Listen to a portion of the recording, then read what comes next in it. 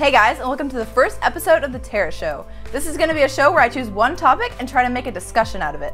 Every Tuesday a new show will be uploaded and I will use your clever remarks, feedback, ideas, and arguments for new show topics. So, even though this is going to be a monologue, hopefully it feels like I'm talking with you and not just at you. Last week, Nintendo reported its financial results. The quarterly numbers are not that good, but the Wii U sales are terrible. The game company hoped to sell 9 million units by the end of March 2014, and now they've slashed that number to only 2.9 million by the end of the quarter. 2.9 million units? Back when the Wii U launched, they were expecting to sell 4 million units by the end of 2013 March. So that means 1 year later, they're not even expecting to hit the 4 million mark, or get even close. What do you guys think about the poor sales of the Wii U? Do people even really understand the difference between the Wii and the Wii U other than just the gamepad? What is it that makes the Wii U so special that people would want to buy it? Personally, I think the only cool thing about it is its remake games. I mean, sure, there are a few cute games on there that are more exclusive and that aren't remakes, but still, mostly it's just Paper Mario, new Super Mario Bros., new Donkey Kongs, and all of that kind of stuff. And before we actually jump into talking about the game specifically, I mean, what do you think about gaming on a second screen and how that works out? Do you think it's actually something that's revolutionary, or is it just way too gimmicky?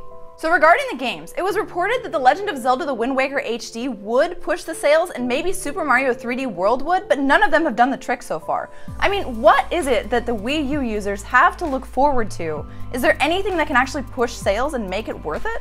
We have Mario Kart 8, Super Smash Bros., and Donkey Kong Tropical Freeze to look forward to, but then again, it's more of the same. How long can people have their attentions kept by just a better version or another version with a different story of the exact same game that's been going on since, like, what, the 80s? Bayonetta 2 is something that might actually do it. I don't think in itself it's going to actually push the sales enough to save the system, but I think that that's something to definitely look forward to. Bayonetta is a great franchise, but I don't know if it's enough to make people just go out and buy a Wii in mass amounts. Hyrule Warriors is a mix between Dynasty Warriors and Zelda. This is a pretty cool game as well, but again, do you think it's going to spark that much interest in everyone to just go out and spend hundreds of dollars on a console? If Super Mario can't do it and Zelda can't do it, do you think there's really anything that can save this tier 2 console? I don't know. In the console wars, it's pretty much just like definitely not even mentioned. But what exactly do you guys think? Don't forget to share your opinions in the comments. We'll be reading them, going over them, and making sure we talk about them in next week's show. Also, if you have any topics that you would like me to talk about that are in the current gaming world, I'm open to it. For next week, I'm most likely going to talk about the future of World of Warcraft. How long until they pull the plug? Do you think this game should become free to play? And what are your best memories of playing World of Warcraft?